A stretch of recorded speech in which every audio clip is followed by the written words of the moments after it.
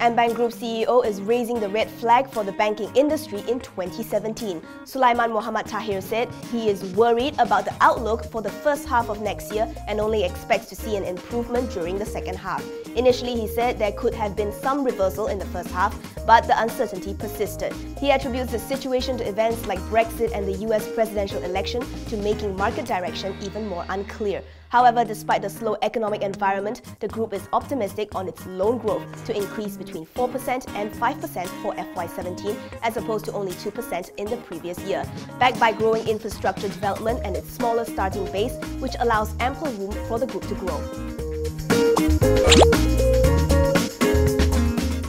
AirAsia says it has already hedged 75% of its fuel requirements for its flights next year, and the hedging price is about $59 per barrel. Group CEO Tony Fernandes took to Twitter to dispute reports that the LCC hadn't yet put in place hedges, saying that most of its planes were hedged. In his own words, Fernandes says that the full-service carriers are running around like headless chickens as LCCs continue to close the gap, adding that Philippines and Indonesia are upbeat, and together with AirAsia X, it makes an unbeatable network and frequency that boasts solid ancillary income. Meanwhile, Alliance DBS Research expects fuel prices to edge up on average, given that prices had bottomed out in early 2016. The firm's analyst Marvin Kaur said its current assumption is for jet fuel price to average $50 in 2016 and $60 per barrel in 2017. He added that while airlines have hedge in place to cushion the impact, the firm thinks that margins will decline on a year-on-year basis.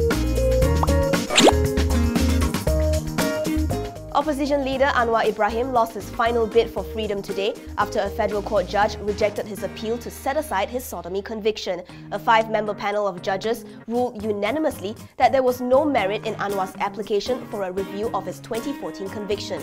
Having exhausted his final legal option for an acquittal, this means he will have to serve out the remaining 16 months of his prison term. Chief Judge Zulkifli Ahmad Makinuddin ruled that this is not a fit or proper case for this court to exercise its inherent jurisdiction to initiate a review.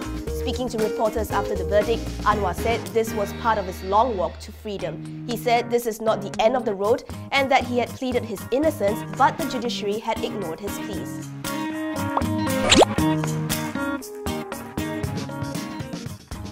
Shell has started oil production from the Malikai Tension Lake platform, or TLP, located 100 clicks off the coast of Sabah. It is Shell's second deep water project in Malaysia, following the Gumusut Kakap platform in 2014. According to Shell's upstream director Andy Brown, Malikai marks an important milestone for the oil giant and its partners Sabah and Malaysia, and demonstrates its capability in delivering competitive deep water projects. Malikai is a JV between Shell, ConocoPhillips Sabah, and Petronas Carigali. According to Shell Malaysia's chairman Ian Loh, the Malikai TLP is designed and built in Malaysia by Malaysians. Malikai is expected to have a peak production of 60,000 barrels per day.